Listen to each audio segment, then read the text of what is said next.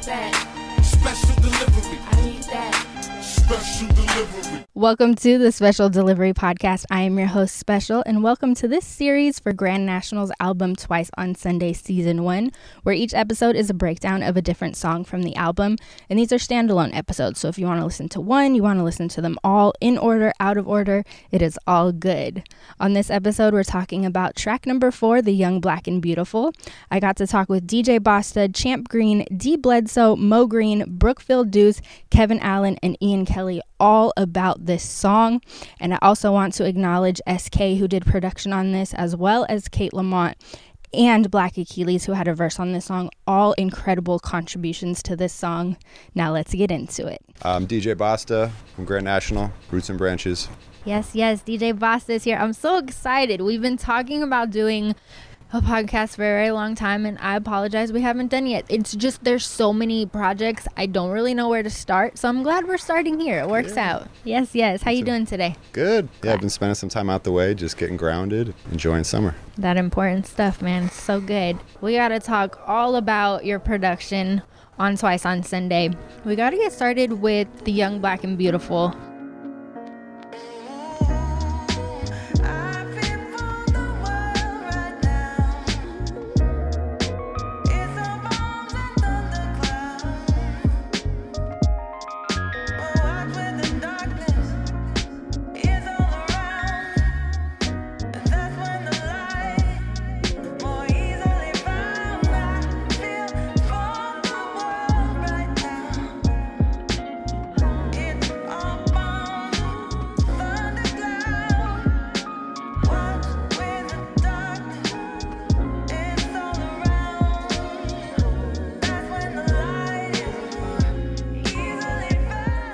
It's just gorgeous, vibey. There's like this xylophone keys-esque nostalgia to it. What was it like making that one? That one was really unique because that was like probably one of the only tracks that happened like all on the spot in the studio. That was probably musically one of the tracks that really shows like the diversity of the crew and the sounds. You know, it was some drums that I laid down, and then I think it was Kevin hopped right on the keys, and Kate was on bass, and then SK was adding some layers and just kind of really turned into this organic track in the space. And I think to me that was like, especially just being a producer, and all the moments with the rappers and the singers definitely have like a unique magic, but that moment where it was like the production magic happening for me was like one I really felt. That was like a really special night of just like everybody throwing their like seasoning in the pot and it turning out into something. I think a big part of it too was like Kate's voice. Like Kate's voice was almost an instrument, and we kind of treated it that way in the mix, and like how we wanted to place her and making her sound like an old sample and like trying to really bring the texture out. Yeah, and that was something that's interesting too. I mean, just the collaborative aspect of it. There's only a few tracks on here where you only see one producer, so kind of collaborating as producers. What was that experience like for you? It's cool. I mean, I love collaboration. So whether it's like, you know, my day work of educating young people, I see the work I do with youth as a form of collaboration. Being a producer, a DJ, like working with art vocalists has been a huge part of that journey. So I love collaboration and I feed off of it. As far as production though, a lot of times it's awkward producing with other beat makers, as much as that's something that, you know, I'm a part of a community of a bunch of beat makers. We'll be in the lab together. We share kind of like secrets and tools and tricks, but a lot of times when it comes down to like multiple producers getting on a track together, that can be really awkward, or like, you know, someone starts it and someone takes it and it doesn't come back. So just the process of, I think a lot of it was just like the trust, the ego like being pushed to the side. You're now rocking with Champ Green from Grand Nationxl, Twice on Sunday, out now. Bird's eye view with the bass and piano, just more ambo to act like Rambo, shooting at the targets off garlic and lethargic. Pardon, nigga, let the drums just roll. Nigga, back to life like soul to soul, but niggas sold they soul. I'm just selling the jug. Philly cheese got blunt. The switch to the woods, big miss up. Oh shit, culture evolution, Chinatown game, Migo distribution. Who losing? Who winning? Who grinning? I'm sliding through the town straight wiggling. Yeah, back on the board, back on the bike. Life in the traffic jam. Call it what you like. I might get this line wrong. I'm trying, so feel free to correct me. We gonna work. Back on the BART or back on the bike. Life in a traffic jam. Call it what you like. I think that you're not only playing on traffic itself, possibly trafficking, that's none of my business, but in life there's traffic jams, and I think that you sum that up well. What was it like writing that one? being young, black, and beautiful, right? So not only just getting back to the essence of past, doing the present, but staying present, right? So it was only right that I, just gift wrap a present and present it in that form. So my actual thought process came from a song by Pac from a soundtrack called Life in a Traffic Jam. That bar was for that, right? And then back on the bar to back on the bike, life in the traffic jam, call it what you like.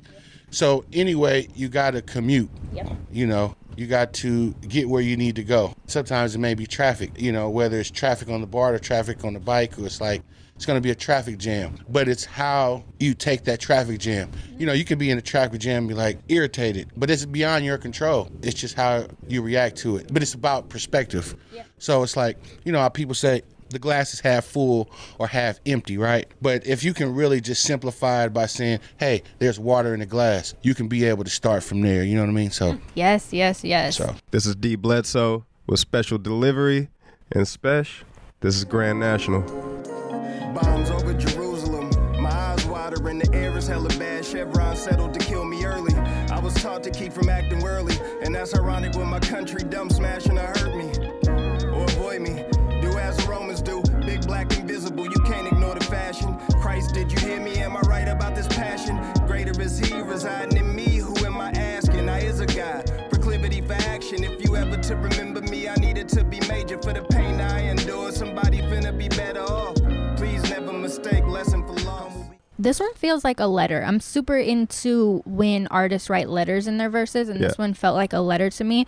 I mean, it could be anything or both, but was this a letter to God or to yourself, or how would you define that? That was really more my critique on the news, like on the daily. I was looking at what was going on, and I don't even know if we had sheltered in place, whatever you want to call it. I don't even know if any of that had happened yet, but just things seem strange in the air. And so I was like, I think I need to speak to what's going on in the current time. I'm pretty sure the bombs over Jerusalem came from something that I was reading at the time, but just thinking about wars in the world and how much we ignore shit that's outside of our peripheral. Like, if it's on the other side of the world, we don't really care that much. But at the same time, it's some real shit going on. So with that, but then I brought it back to Richmond when I said Chevron settled to kill me early. And if you know about Richmond, we've had fires at the Chevron refinery. We've had chemical spills in which they've settled with us of a certain age group. Yeah, and we got paid when we turned 18. We called it 18 money. But at the same time, nobody ever thought about what we're getting paid off for. So that's where that line came from. Chevron settled to kill me early. We don't even think of it. We got paid a check, did what you did with your check, and you got to live with the repercussions. But the fucked up part about it, everybody I know from Richmond has somebody in their family that has died from cancer. It's Aaron Brockovich all over again, and nobody really talks about it. So again, my verse on Young, Black, and Beautiful was just talking about what's going on being a black man from this area and my take on it. Even the lines about you can't ignore the fashion. Like, I walk through downtown Oakland every day reading a book, pushing my baby in her stroller, and there's certain people that refuse to look at me in my face or won't even acknowledge me. And I'm the type of person, I want to say what's up to everybody. I want to make sure my surroundings are good, and it's just polite to acknowledge people. We're not in metropolitan New York City where it's 1,000 people on this block at a given time. Look at me, acknowledge me is kind of fucked up when you're walking down the street and people don't even want to acknowledge your existence. So that line was really big to me as well. This song was just hella special. Kate killed it. I mean, it's so much I could say about Young, Black, and Beautiful, because I've heard press concerning our project saying that there's a lack of a woman presence on there, and Kate is clearly on this project, and then the missing elements of demographics. But I just feel like the way this came together was perfect, and the match with Kate and us and what's going on in the world really put all of this shit together in a way that was cohesive and really made sense and makes a statement. So I hope people look a little deeper into it, especially with songs like Young, Black, and Beautiful. That's disappointing that people had that outlook on it. I'm like really disappointed at that. But it's a little bit of nitpicking, but you know what I mean? You can't please everybody, but at the same time, we want everybody to know the intent was pure and there wasn't one demographic or another left off of this project on purpose. It really just came together in a way that we didn't even intend. It was unintentional, but it was so dope how it was put together. So it's expression. When you express, you don't think about, oh, well, we gotta, no. And it was the first one, like, I don't know. That's again, you can't please everybody, but we hope that the people that do fuck with it enjoy it and just, again, understand it came from a pure place. Goodness. What's up? It's Moe Green. Shout out to Special Delivery Podcast. Shout out to Grand Nationxl. You know what I'm saying? That's what I'm representing today and forever and always. Humble beginnings, sweating on the floor in a scrimmage. I play this like it could be over any minute. Before credit slide, give me my piece. Hardwood, new Jordans, my soul speak. Closed caption, if I say it, then I'm doing it. The unfadable shaking the norm, taking the form or something shaking the farm. Cash crop, green print, money, dummy blasting off while you catting off. Suckers take your final shot like the last call. I wasn't in my final form when they passed on. The ghosts are driving the whip, I ride shoddy on them. This shit is sick, I pay respects, I pour the toddy for them. I'd rather drink Soul Glow than be your nigga. This is art, get the picture. All of this is scripture, this is victory, get at me. I'm standing on top of caddy, feel invincible. Shirt swinging like North Kakalaki Green. I might get this wrong. Closed captioned, if I said it, then I'm doing it. Yeah, like when you watching like the movie with the caption on it, so it's like, yeah, if I say it, then I'm doing it. So like this is what's happening, you know what I'm saying? Because like, you know, we be whispering and the motherfucker be doing this shit. I got a deaf uncle and shit, so I know my mom be watching hella shit closed caption with him, so I'm just like, it's kind of like click like that. Yeah, so like if I said I'm doing this shit, if I said it, it's done. Shout out to Will Smith. I think I heard him in an interview not recently, but it was an interview saying like, yo, in my life, I accomplish it. If I say it, it's already done. I'm gonna just do this shit. Like, ain't no point in fucking, I'm about to do this, no, if I tell you I'm doing this shit's getting done. You know what I'm saying? So I feel like that's something I also still trying to implement more, but I actually started doing that a lot more in my life. So it's like, I ain't gonna tell somebody about some shit unless it's at the table. You know what I'm saying? I'm about to start this. Nah, it's already, they're about to get in motion right now. I'm just letting y'all know. You know what I'm saying? So that's just kind of how I decided to move. Yeah, shout out to Will Smith, babe. I'm praying for you, bro. You know what I'm saying? For more on that, tune into Things About Green. Tune into my podcast for more about entanglements and shit like that. You know what I'm saying? But I think that it comes with growth. When we're younger in our 20s and stuff like that, it's very much like, I'm doing this and I'm doing that, or I said I was going to do this, but now I'm doing that. Yeah. And it's like, once you're really looking at yourself and really taking inventory and doing growth, like, you understand the importance, not only for everyone around you, but for yourself to be like, oh, okay, I said that I'm doing it and I'm doing it, and being able to follow through, I think, is such a powerful experience. It just helps in everyday life, you know? Yeah, what I mean? Man, you want to be that dude like, oh, I'm about to do this, I could do it. Just do the shit, man. Fuck it. You know what I'm saying? Just try it. If you fuck up, it is what it is, bro. You only do this shit one time. You know what I'm saying? Unless somebody can prove different. You know, you only do this shit one time. So do what you want to do, man. And then we talked a bit about it with Upper Room, but I think, like you said, a lot of this project for you is grieving out loud. You said, I wasn't in my final form when they passed on. I think that that's an important line because it can kind of go both ways. Like, I kind of see it as they didn't see you make it. You weren't in your final form as far as making it, or just being prepared for them to go and being in your, I mean, you're never going to be ready, but being in a place to accept that they passed on. What was that line like for you? Yeah, because I've been dealing with that shit since my uncle. It's just like hell, everybody dying and shit. But hella recently though, I've lost hella aunts and uncles and shit like that, and cousins and shit, like out of nowhere. Now some violence, but people just been getting sick and dying type shit, and it's crazy. And they all had major parts. It's not like some distant family where it's like, oh, it's my auntie that lives in Tennessee I ain't seen in my whole life type shit. These are my mom's brothers and sisters and shit, and my first cousins and shit. So it's like, I wasn't in my final form. Each of these people had certain pieces and parts to make me who I am, right? So it's like, damn, my uncle or my aunt or my cousin didn't get to see me get a house. Like, they never saw me in a new car. They never saw me, none of this shit happen. They never saw me get married. They never saw none of this shit. They never had to hear this shit. I know my cousin would have loved this shit. He passed away before this came out. You know what I'm saying? I told him I had this shit coming out. But it's like, sometimes you feel cheated. It's like, fuck, man, y'all helped me do all this shit, and y'all never got to see the fruits of y'all labor. You know what I'm saying? So that's what I really meant. So like, the ghosts are driving the whip, I ride shoddy on them. Like, they were my motivation now. You know what I'm saying? This shit is sick. I pay respects. I pour the toddy for them. You know what I'm saying? So it's like, trying to understand. It's like, fuck. I mean, unless they looking down and seeing all this shit, which I hope they are, but it's like, damn, I wish y'all was still here. Like, my kids ain't gonna know y'all. Like, you gotta settle with that shit. You know what I'm saying? So I didn't get to make it to where, and then you look at yourself on some shit like, damn, was I bullshitting the whole time? Because it's like, fuck, I should have heard Ben did that shit while they were still here. Then maybe I would have had to write that line. You know what I'm saying? So it's like, then you gotta look into yourself like, damn, nigga, what the fuck was I doing this whole time?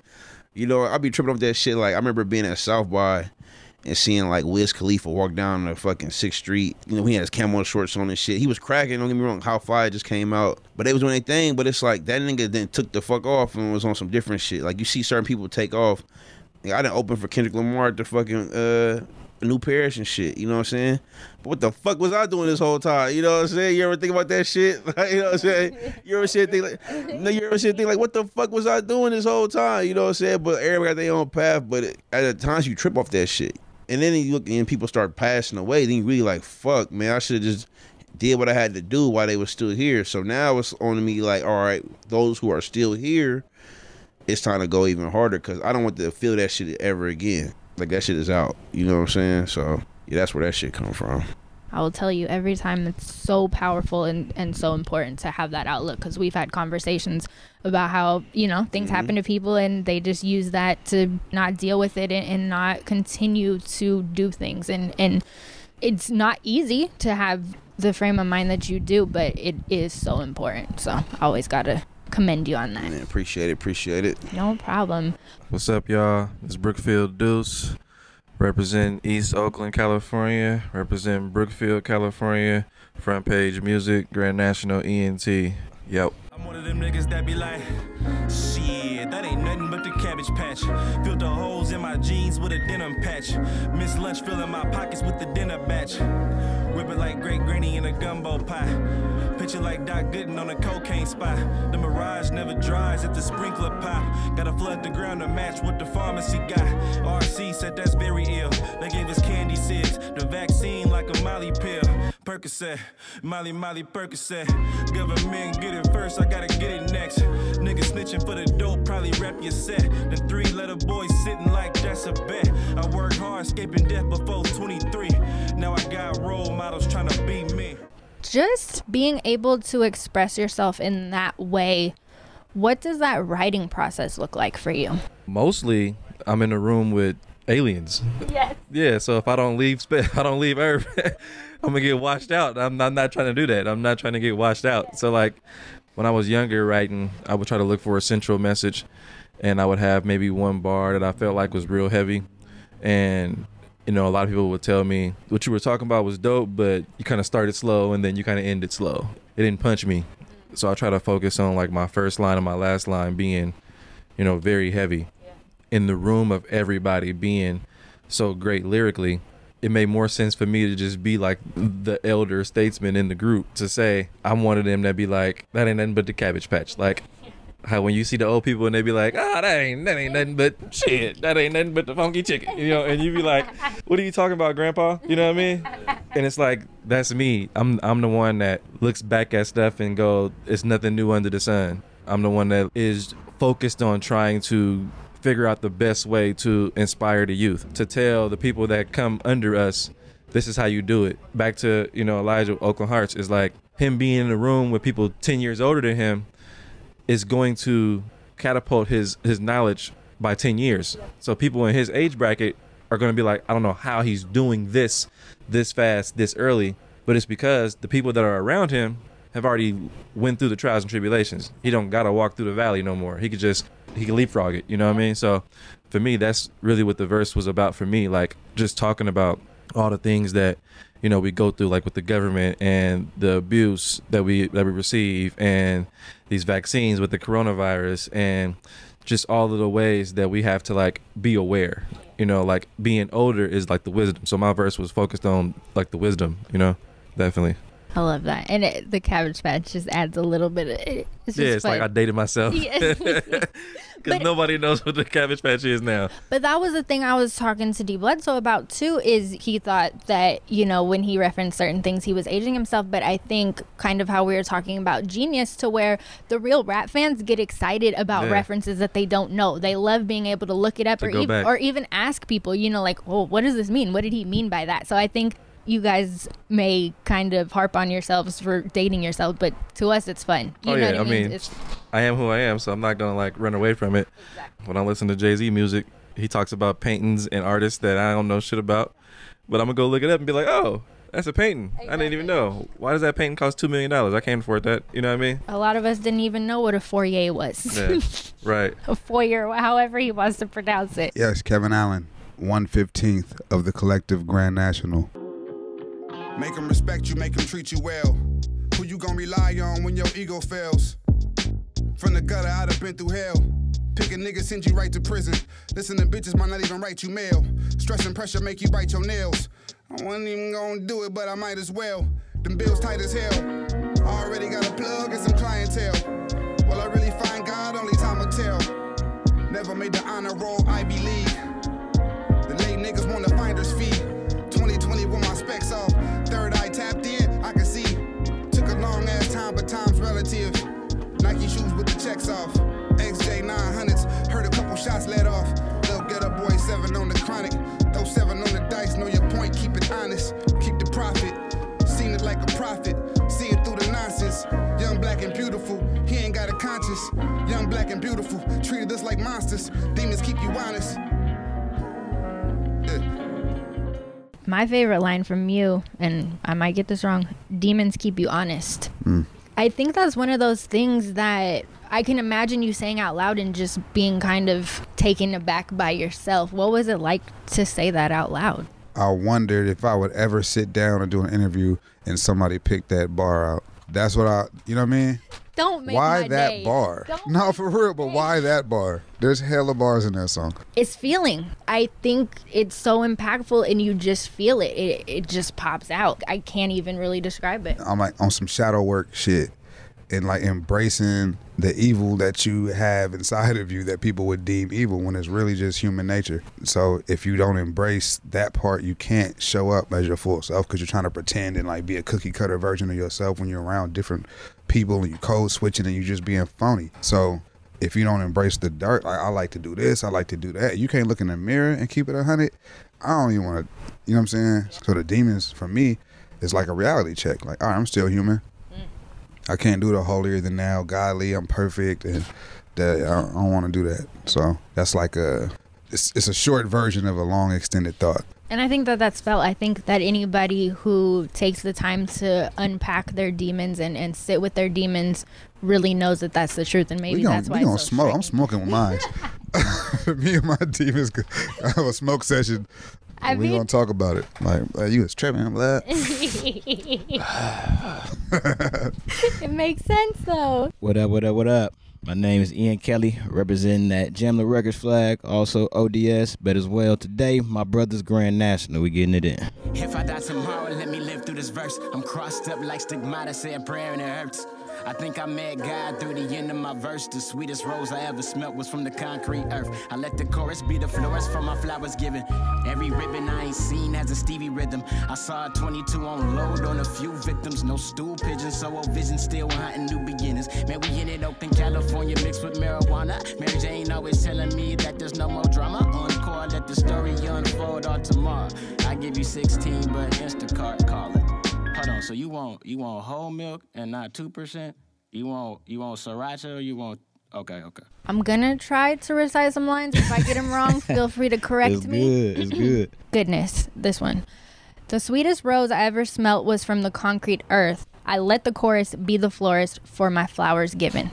Wow. Not only the way you played with words, but the way you really described, of course, the reference to the rose that grew from concrete, but right. Just bringing that through line all the way through. What was it like writing that line? For me, I always believe in giving people their flowers now, not giving it to them later, not giving it to them like, oh, I accidentally, like, people deserve their flowers now because, you know, there's a lot of things that I've given people simple compliments before and it turned their whole day around. I'm just like, oh, I just said nice shoes. I didn't know that made you feel that great about yourself. So that's why when I mentioned the florist line, for me, it was just kind of like, well, let's spread all these flowers out so everybody can get their flowers. So that was my mindset when I kind of like wrote that line. I love it. And then, of course, we got to talk about the Instacart. I give you 16, but Instacart calling.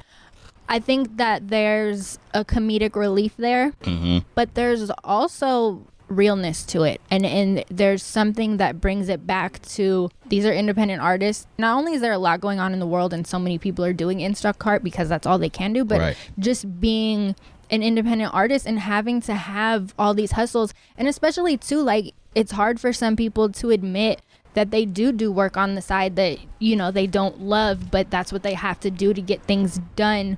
What was it like bringing that into the song? Man, for me, I just wanted to be transparent. Like, they'll probably tell you, like, I was late to a couple sessions because I'm Instacarting, or, you know, I'm like Uber eating, or I'm like just trying to make some side dough. And for me, I just feel like, I don't know, being an artist, for me, transparency is key. You know, that's how I'm going to get you to relate with me. So I wasn't going to fake the funk. I'm like, man, you know, it would be nice to give you this 16, but, you know, got to go get this dough real quick because, you feel me, rent due. So it's just life. I had fun with that one because I'm like, it felt honest. You feel me? Like, it was me to the core, like, not faking the funk with you. No, and it definitely shows, and I think that's why it stands out like that, because it's funny, but it's so real. Anything else you want to say about the Young, Black, and Beautiful?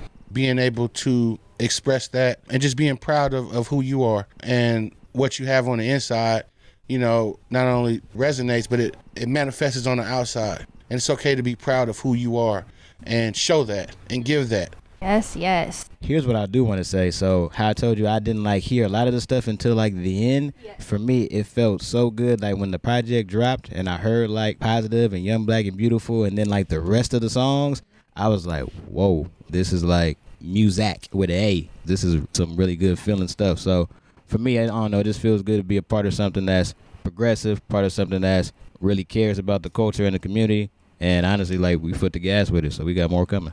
Yes, yes, yes. It makes me so happy. As a fan of yours for however many years, it's cool to see you surrounded by these people and able to shine and to relate and just put together great songs. So it just makes me happy. Man, I highly appreciate you for that. And then, to be real, it was really tight, though, working with everybody. Like, we're all fans of each other. Yes. And I think, even though sometimes it may be quietly, you know, said or not be said, like, outrightly, it's tight when we all got in the room and then we were just like, nah, bro, you tight for that. Yeah, you do that. And it's like, this is what it's about. So we got more coming. So and good. Special is truly special, y'all. You crack me up. Thank you so much for checking out this episode. If you enjoyed it, make sure to hit that follow or subscribe button on whatever you're listening on. And if you haven't already, check out the other episodes for other tracks on the album. You can always reach out to me. I'm on Twitter @SpecialSays, and on Instagram it's @SpecialSays as well. As always, this episode is dedicated to Marlon. Do what you can to stop senseless acts of gun violence.